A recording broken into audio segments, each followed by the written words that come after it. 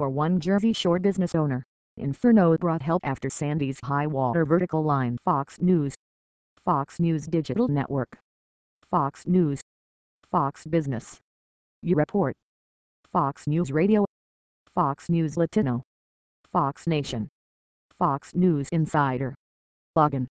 Account. You're logged in as profile. Log out. Search site. Listen to Fox News Radio live. On air now. On air personalities. Home. Video. Politics. U.S. Opinion. Entertainment. Tech. Science. Health. Travel. Lifestyle. World. Sports. On air. Previous slide. Next slide.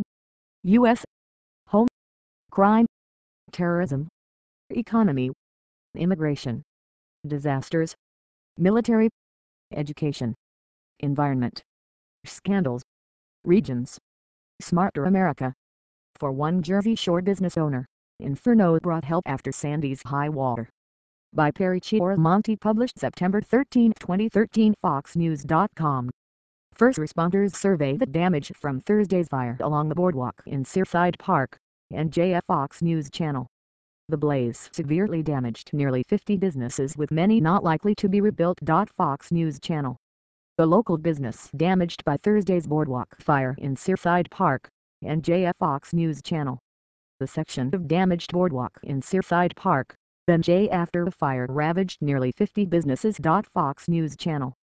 Fox News Channel. Next slide. Previous slide.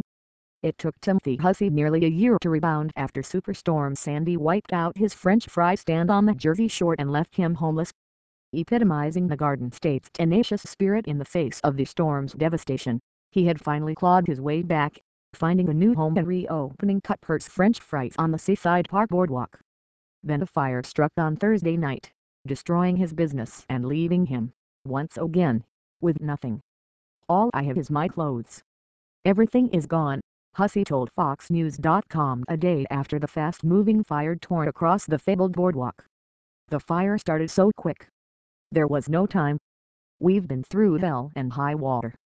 Timothy Hussey, owner of Cuthbert's French Fries, Seaside Park, NJ Boardwalk. Hussey had already lost most of the key summer season, spending it repairing his stand and finding an apartment. He had hoped to salvage a few good weekends before closing up for the season and hoped that 2014 brought a new beginning.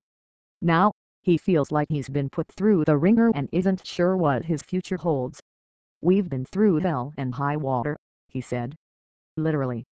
The high water was Sandy and the hell is this fire.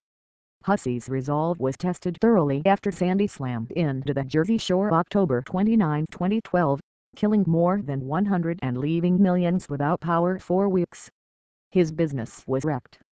He was evicted from his second-floor apartment a few months later, when his landlord decided damage to the first floor made the building a total loss. With nowhere to go, Hussey gathered most of his possessions and stored them in the space above his stand and at a friend's business nearby. To get by, Hussey stayed with family and friends, moving around until he finally found a new apartment this past July. Hussey had finally gotten everything back to normal when the fire struck, destroying more than 50 businesses. What the storm spared a year ago, the fire took Thursday. Hussey lost everything from childhood mementos to all his credit cards. Even his birth certificate is gone. The utter destruction of the fire still hasn't hit Hussey. "I'm fine emotionally, but I'm not sure how I'm going to feel down the road," he said.